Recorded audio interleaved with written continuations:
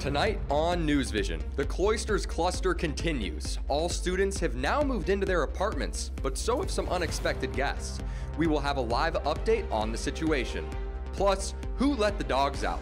One dog breed is finally out of the doghouse in Miami-Dade County.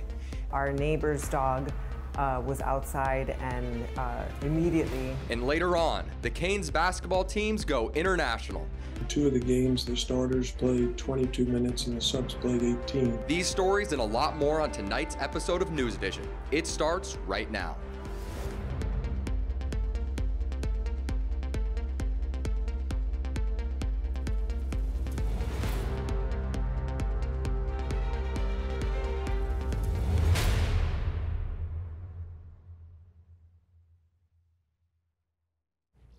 Good evening and welcome to NewsVision. I'm Andrew Klein. And I'm Regina Potenza. Thank you for joining us. 2 weeks ago, NewsVision spoke to students who are affected by the Cloisters Miami apartment delay, and today we have some new information to share. Harvey Duplock is back live at the Cloisters. Harvey, what's going on? Regina, I am here in front of the Cloisters Miami, and even though they may not have updated much, we certainly have some updates to share with you. First, just after NewsVision aired our first investigation, or report I should say, into the living situations here, or should I say the lack thereof, the move-in date was delayed a final time, this time until last Friday, which means students were living in hotels for 5 weeks. Next, some students have told us they've been forced to leave their apartments from 8 a.m. to 5 p.m. so workers can finish construction that should have been completed before anyone moved in. There were also reports of construction workers having open access to people's apartments. They've been going in whenever they want and leaving the doors open for the entire day. Next, some students have actually had to flee the apartments to go back to hotels due to the dire conditions here. Sewage is backing up into people's bathrooms. We do have a photo of it from social media, but please be warned, it is incredibly disgusting. Those living in the sewage-filled apartments have been moved back to hotels until at least October 4th. Finally, there is an alleged class action lawsuit being filed against Landmark Properties, the owners of the Cloisters Miami, as well as the Standard at Coral Gables. But guys, the students living here are not the only people being forced from their homes. One grandma in North Miami was forced to tear down the tree house she called her tree home for nearly 20 years. I was able to go up to North Miami, see the tree house, and so much more. You're being so nice and quiet. Good girl. 72-year-old Shawnee Chasser calls herself a hippy-dippy, tree-hugging grandma, but she does more than hug trees. She lives in them. Started a long time ago. I've lived in teepees. I traveled around the country in my van protesting the war and other things. The last thing I wanted to do was live in a tree. But what is it about living in a tree house that makes it better than an actual house? Everything from the trees to the flowers, to the rainstorms, to the croaking frogs all night long. She has lived in tree houses since 1990, but in 2006, she bought this amazing property in Miami for her son, Joshua. He needed a house. So I found this house and I went, this is the house for him. He's gonna love it. And when he went through the gate, he said, Mom, I wanna live here my whole life. And he did. In 2009, Joshua died from a sudden heart attack. He was just 32 years old. And since then, Shawnee has lived here to keep his memory alive. And over time, she turned this treehouse into a tree home where she lives all the time. But what about the actual home on the property? Well, she rents that out to friends.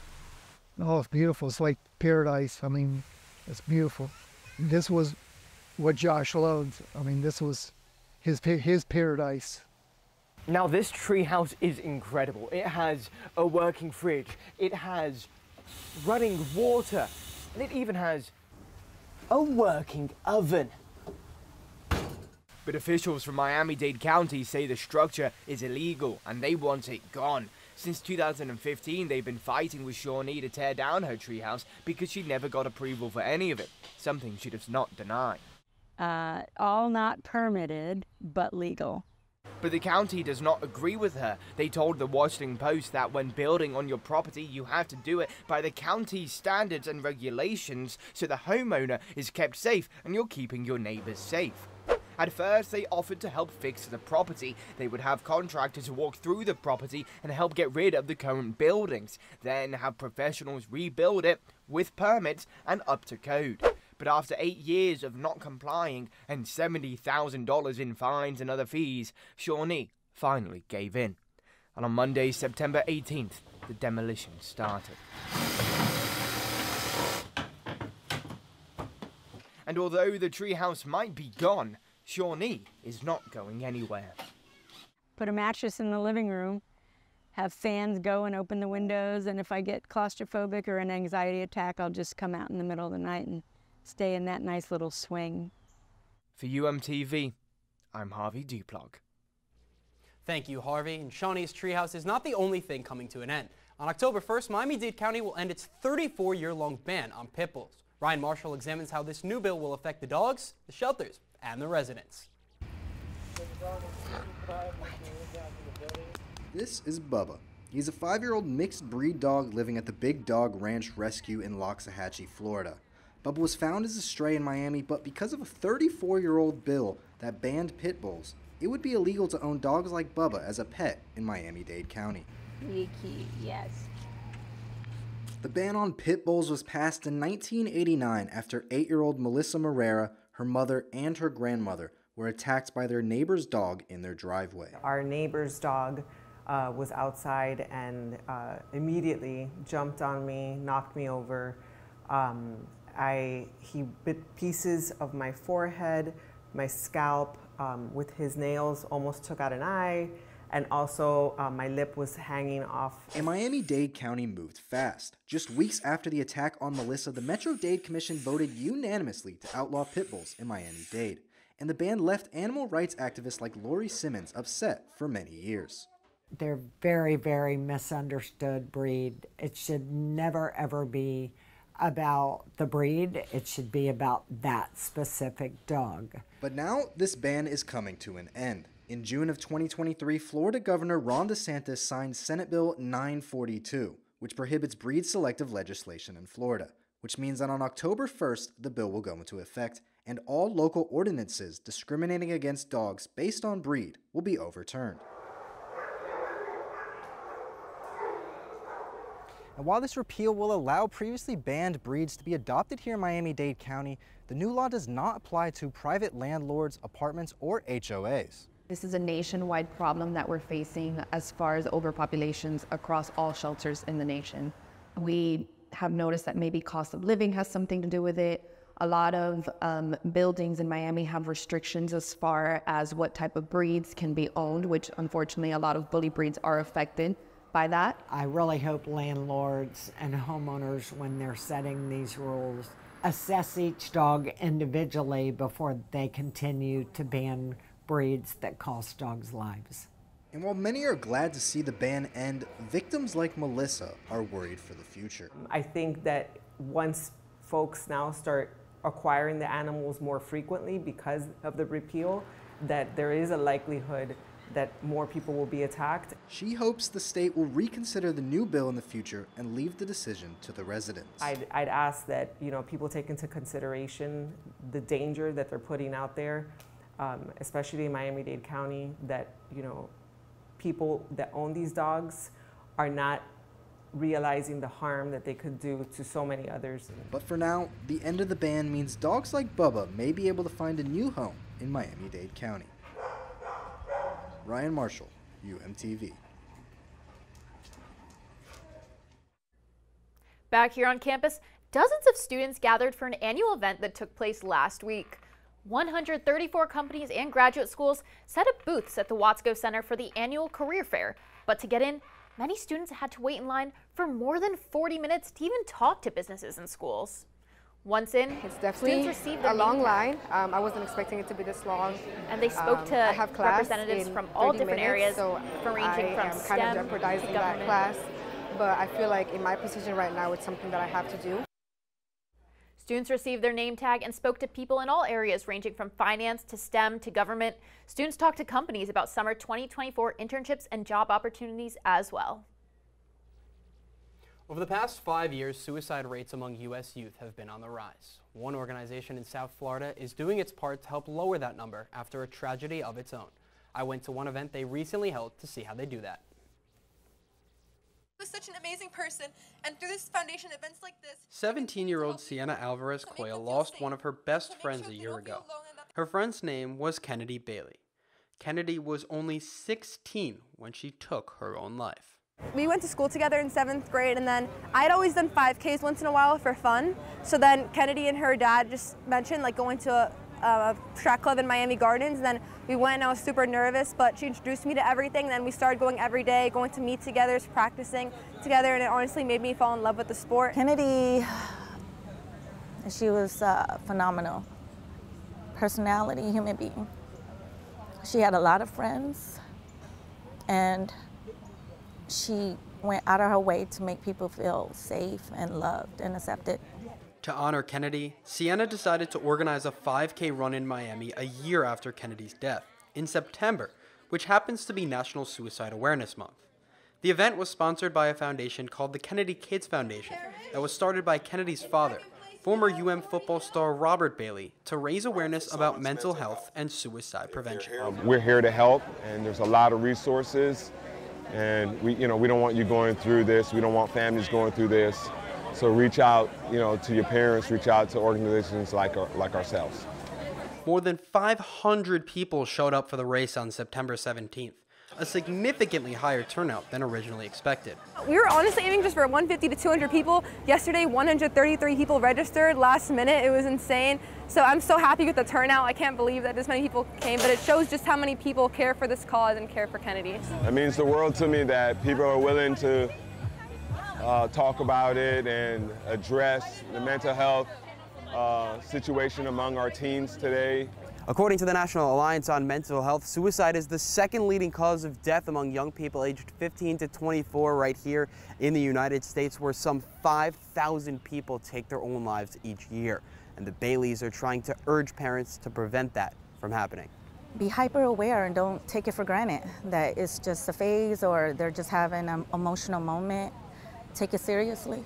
Talk to your kids, ask questions, get them help, get therapists, take them to therapy, stay on top of them daily, every day when you recognize there's something going on.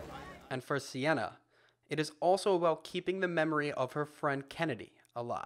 It means so much to me because it feels like I still have a connection to Kennedy, and I feel like I'm still helping her even though she's not here with me. I feel like I can still feel her through all these events and seeing the happiness that it puts on people's face, and now that I know I'm making a difference and this is what she would have wanted, it makes me feel great.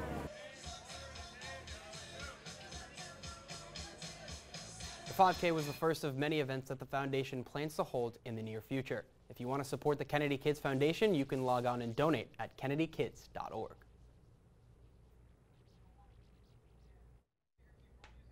Now we have to take a short break, but when NewsVision continues, Vice President Kamala Harris visited one university in Miami as part of her college tour called Fight for Our Freedoms.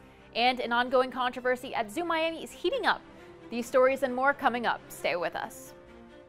Observe a domesticated human family in their natural habitat, known to their species as the backyard. Hey, you think I should light it now? I think it's good. Yeah? Oh dear, someone is about to burn a pile of debris that's too tall, which can start a wildfire. Wait, could it be? Blimey, it is. It's Smokey. It's Smokey Bear. What a legend. Hey, it's Smokey. Sorry, it was too high. Right. Watch as he astutely ensures that there's no wind, and how he removes some of the debris to create a smaller, safer burning pile. No, you said make it bigger, baby. The bigger, the better. Take note of our fearless furry friend here, humans. I appreciate it. Fist bump. Watching you.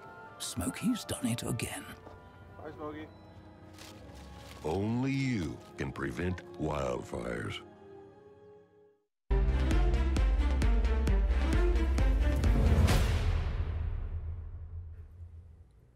Thank you for staying with NewsVision. Whether he's working on Capitol Hill, in Latin America, or South Florida, Frank Morris says he will always be thankful to the U. Earlier today, the University of Miami Hanley Center Democracy Center hosted the U.S. Ambassador to the Organization of American States. Mora, who is a UM alum, discussed U.S. relations with Latin American countries, his roots in Miami, and his extensive foreign policy experience. Mora says his connections to South Florida and the U have made a profound impact on his career in politics. When I was in graduate school here, half the class that I came in with was from Latin America, Colombia, and Ecuador. So as part of that exposure, critical exposure, I think was very helpful. Ambassador Mora also offered some advice to Canes looking to learn more about a career in politics.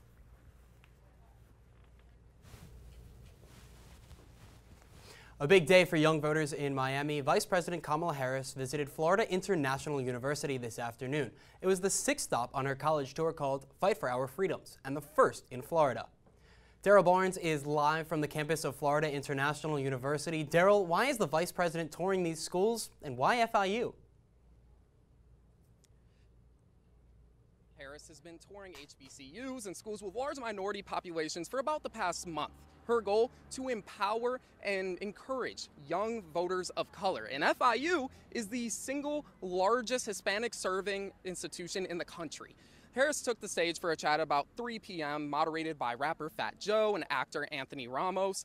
Harris answered questions about gun violence, abortion rights, and climate change, but her main point, encouraging young voters to express their concerns and telling them that if they vote for the Biden administration, that they will answer those concerns. Next stop for Harris is the University of Wisconsin next Wednesday, that is, as she rounds the halfway point of her Fight for Our Freedoms tour. Live from Florida International University, Daryl Barnes, UMTV. Thank you, Daryl. Zoo Miami is a great place for families to visit, and soon it could be making a big splash. Melanie Lowe explains. Zoo Miami is the largest zoo in the state of Florida. The zoo occupies almost 750 acres and is home to more than 2,500 animals across a variety of species. And soon, it could be home to another huge attraction. Miami Wilds is a planned water park set to be built in the parking lot directly adjacent to Zoo Miami. The original plan, which featured the water park, a hotel, and theme park, was approved by Miami voters in 2006. But since, it was discovered that the development of this park could negatively impact Miami's Richmond pine rocklands, which are home to endangered native species such as the Florida bonneted bat and Miami tiger beetle. And even though the construction plan has since scaled back to only feature the water park, conservationists have been vocal about the environmental impact. Because here's the bottom line. You can put that water park somewhere else. You can't move this critical habitat anywhere else. If the water park fails, they'll build another one somewhere else. If we lose these species, if they become extinct, all the money in the world is not going to buy them back. But those in favor of developing Miami Wilds say there is no issue with the park's placement. Officials did not return our requests for interviews, but in a statement to WSVN 7 News, Paul Lambert, one of the Miami Wilds partners and developers, says, quote, "There's not 1 square inch of pine rockland that is being impacted by this project today or anytime in the future. Every square inch of this project, of the Miami Wilds project, is being developed in a paved parking area." The Miami-Dade County Board's vote on the proposed water park has been deferred several times because of court challenges and conservationist efforts. In an interview for the Miami Herald, Miami-Dade County Commissioner Keon McGee, who's the sponsor for Miami Wild, says, quote, "All of those things are subject to what the court has to say. If the court rules in favor of the water park, then the conversation is over. They have the right to be there." McGee even emphasized the economic benefits of the park, saying, quote, "The South really needs this water park as an economic engine." Some student organizations at the University of Miami have been working to spread awareness about the environmental impacts and are encouraging others to do the same. Go to the hearing in December, say, look, I don't want this. I want to keep this native species, this Pineland Rockland area. I don't want this water park. Tell your elected officials what you want on the county level, because they'll listen. Public opinion about the water park construction is mixed. Some residents think the water park is a good idea. Water is keeping the kids cool and happy. Yeah. We take our grandchildren to the water slides all the time, and the water parks would be fun. Well, the bat moving I have heard about. In Australia they have that issue too. And the bats can rehabilitate. So I'm okay with the bats moving. But others believe the native species should take priority. Well, I don't want nothing to happen with the bats. I would choose the bats over the water park. Florida has enough water parks for children, so it doesn't have to be right here. The Miami-Dade County Board is set to take its final vote on the construction of Miami Wilds on December 12th. And I firmly believe there's a small chance to make history here. Could be a historic vote, and if it goes the way where they say the water park takes second seat to the environment, it'll be a statement, not only by our commission, but by what the people have been able to do by showing our elected officials. Melanie Lowe, UMTV. Well, Regina, after hearing about Zoo Miami, I think we need to take a NewsVision field trip to the zoo. I think so, but it might be a no-go with today's weather. I hope this weekend's looking a little bit better. Well, to let us know, our meteorologist Charlotte Carl's live in studio to bring us the forecast this week. Charlotte, will we be able to go to the zoo? You know, maybe not Saturday, but we can all head over there on Sunday. As for right now here in South Florida, we are humid but warm still. Upper 70s in Naples, and then as we travel over to the East Coast, we're in the mid 70s, 85 here in Miami and Marathon. Tracking out our rain over the next few days, we're going to start tomorrow off with a few spotty showers just like today, and then throughout the afternoon, we're going to see those showers really develop in the interior parts of Florida. Those will push to the East Coast. We'll see scattered showers throughout the afternoon. Saturday, very similar setup, although some of us will see less rain. And then Sunday, we are going to see less rain as well as we are going to see a slight drop in humidity. These red colors, those indicate higher values of humidity or tropical moisture throughout the area. You can see this cold front. It's not quite coming to us. It's going to actually fizzle out over the middle of the state. The good news is behind it, we will get those blue, drier air intrusions, which will feel so nice. It's going to feel closer to what our temperatures actually are. So let's take a look at those dew points. Upper 70s, these are really uncomfortable. When we get into the low 70s, that's when it's going to feel really nice outside and it's going to feel like Miami. Quick check of the tropics. We have two systems we're watching. We have Philippe, currently a tropical storm. And then we also have Rena, recently named, neither of which are heading towards us, but what is heading towards us is your 7-day forecast. For the weekend, we have chances of showers Friday and Saturday, upper 80s, mid 70s for your low temperatures through the middle of next week. Wyatt? All right, Charlotte, thank you. The Miami Hurricanes men's and women's basketball teams are back in their practices this week, but not before taking trips overseas to never forget. More on basketball at the U right here and much more with sports after the break. Every day, thousands of kids start vaping, and I can't let this happen to my kid. Of course, it's awkward to talk to your kids about the dangers of vaping. Hey, bestie, how sketch is vaping? It's hard to get their attention. Ready? Go. Yes, look at that. You didn't even turn yours over. So if you want to talk to your kids about the dangers of vaping, you have to get it trending. Right, backpack kid? Let's do it. First, invite your kid to do the vape talk. Let's try this. All right. Why is he here? Yeah, I gotta get it trending, honey. Come on.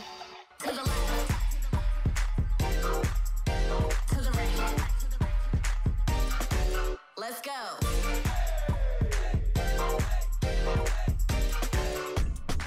Oh, honey, can we talk? Yeah, what's up? I see a lot of your friends vaping. Visit talkaboutVaping.org for tips on when and how to have the vape talk. Hello and welcome to sports. I'm Wyatt Kopelman. For the first time since 2017, Miami football is 4-0, and the Hurricanes went on the road for the first time this season. Let's go up to Philadelphia to see how the team won.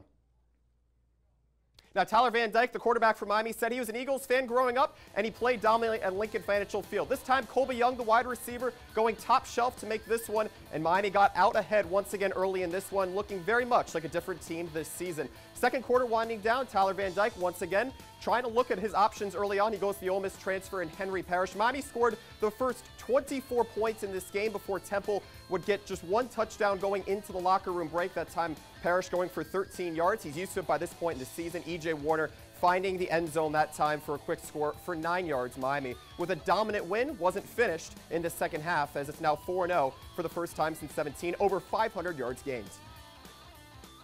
And staying on the turf, but this time with soccer. The Hurricanes won their second ACC match of the season against the Louisville Cardinals at Cobb Stadium on Sunday.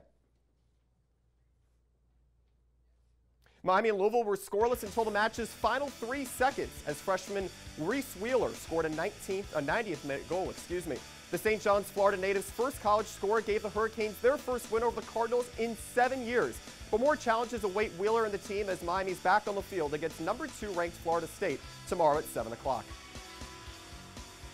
We move indoors to spotlight 2 winning basketball programs at Miami, as the NCAA's men's and women's basketball tournaments became more than just another trip for the Miami Hurricanes. But traveling across the United States weren't the final stops on their travel agendas as they flew over the Atlantic Ocean this summer.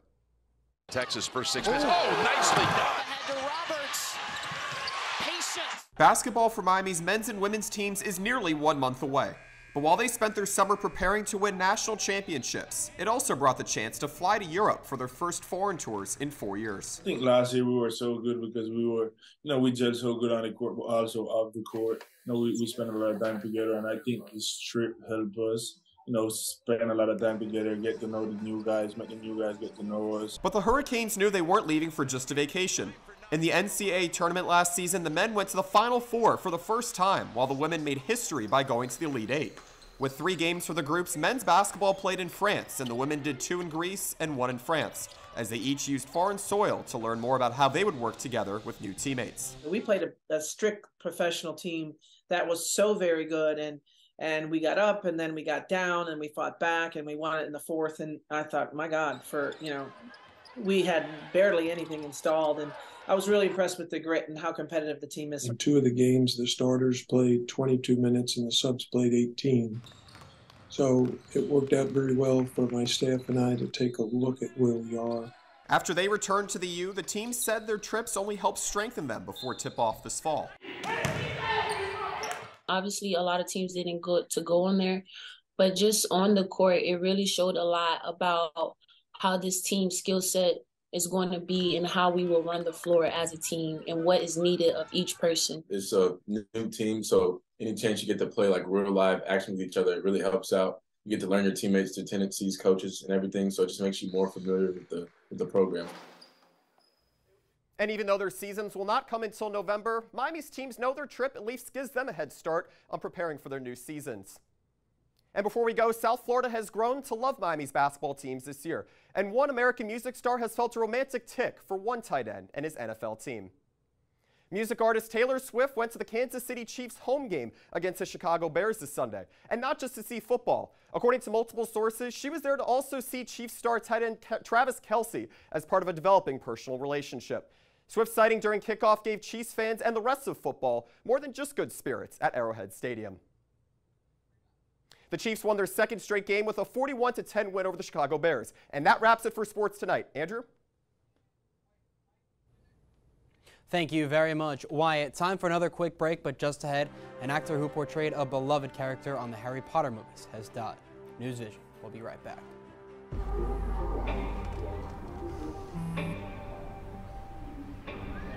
I don't know why you're so sad. You've got a roof over your head. You gotta stop with that depressing stuff.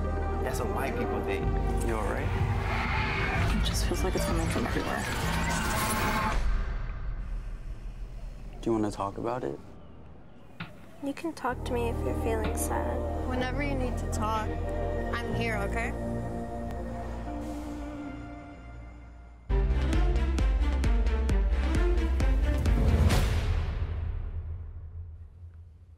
And finally, the most beloved Hogwarts headmaster passed away yesterday. Michael Gambon played Albus Dumbledore in 6 of the 8 Harry Potter movies. Fellow Harry Potter actors, including the Golden Trio Daniel Radcliffe, Emma Watson, and Rupert Grint, as well as J.K. Rowling, have already taken to social media to express their condolences. The magical mentor inspired millions of children over the past 2 decades for his beloved role in the Harry Potter franchise. Gambon was 82 years old. You know, Andrew, Harry Potter was a staple in my household growing up. The books, the movies. It's sad to see that we lost Gambon, but he really inspired many people across the world for his role as Albus Dumbledore. Yeah, just an absolute legend, an incredible franchise, and he'll be greatly missed throughout the cinematic universe, throughout the Harry Potter universe and fandom as well.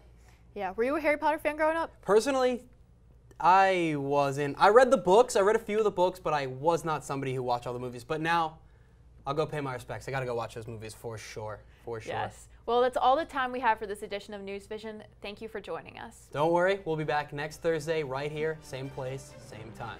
Have a great night.